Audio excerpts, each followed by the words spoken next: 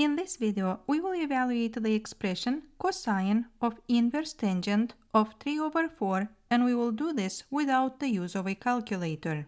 To find the value of this expression, first we have to work on the expression inside the parentheses, which is inverse tangent of 3/4. And because 3/4 is not a value of the tangent function at any special angles, we will not use the unit circle, and instead we will do this problem by sketching a right triangle.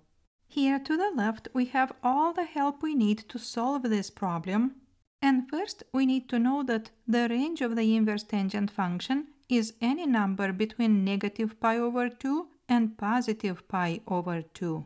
So inverse tangent of 3/4 is an angle, and we will call it theta, that is on the interval between -π/2 and +π/2, whose tangent is 3/4.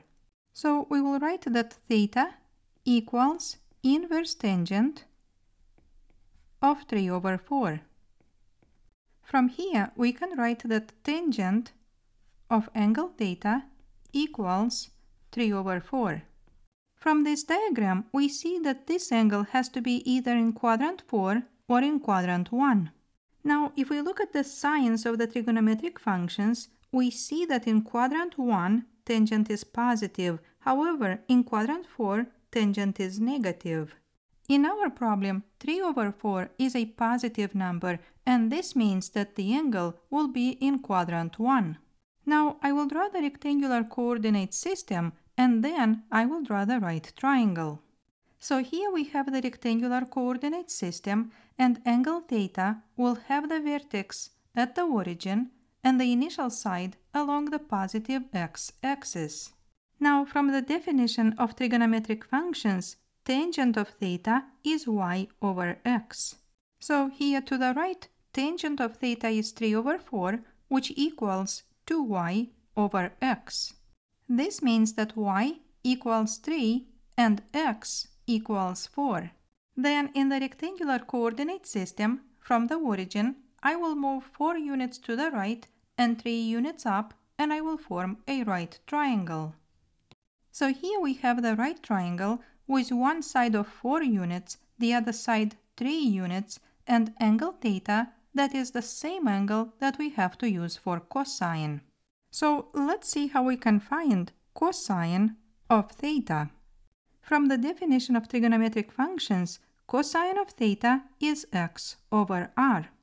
To find the hypotenuse r in this triangle, we will use the Pythagorean theorem. And that is r equals square root of x squared plus y squared.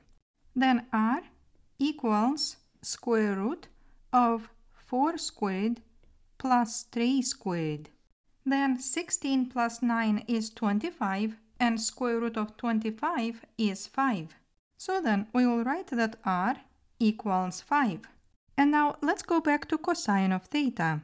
By definition, we said that cosine of theta is x/r. In our problem, x is 4 and r is 5. And 4/5 is the value of the expression cosine of inverse tangent of 3/4. I hope you liked this explanation. Please give me a like, subscribe, and thank you for watching.